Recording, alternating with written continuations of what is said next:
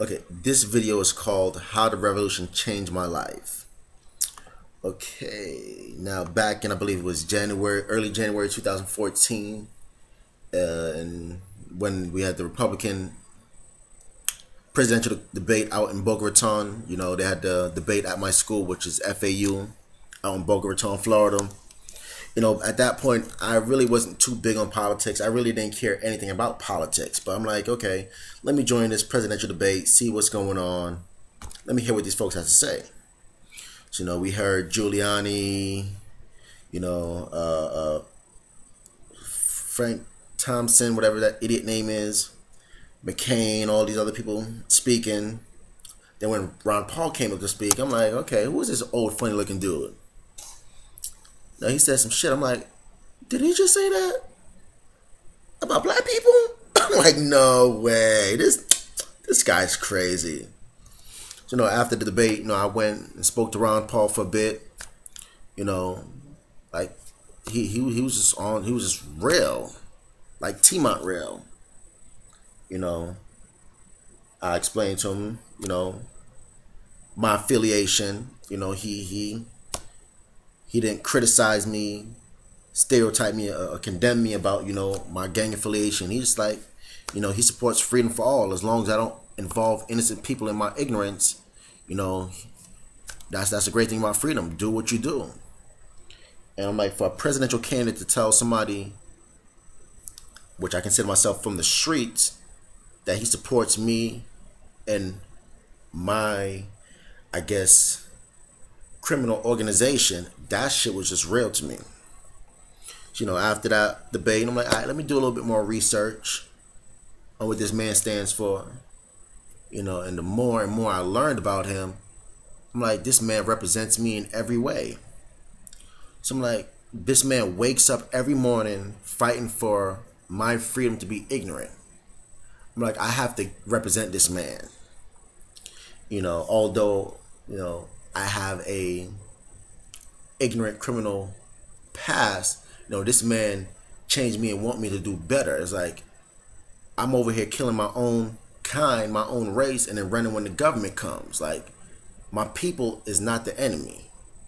It's these people that divide us and make us want to battle each other, that make money off of selling us the guns and locking us up. That's the real enemy. So, ever since I learned about Ron Paul, it's like, I'm going to dedicate myself to, preaching and educating others on his ideology, which is civil liberty, lower taxes, and sound money. Gold and silver. Printing money is what got us into this financial situation that we're in to this day. So at the end of the day, no matter what it is that intrigues you in life, it always boils down to the Federal Reserve. Ever since I follow Ron Paul, I've been wanting to get in politics. And me being a part of the revolution, meeting up with people that I met up with, got me connected with a whole bunch of different folks. Tampa is what really changed my life, because after I came back from Tampa, I was recruited to, help on the Carter Kessler campaign. That built my resume a little bit.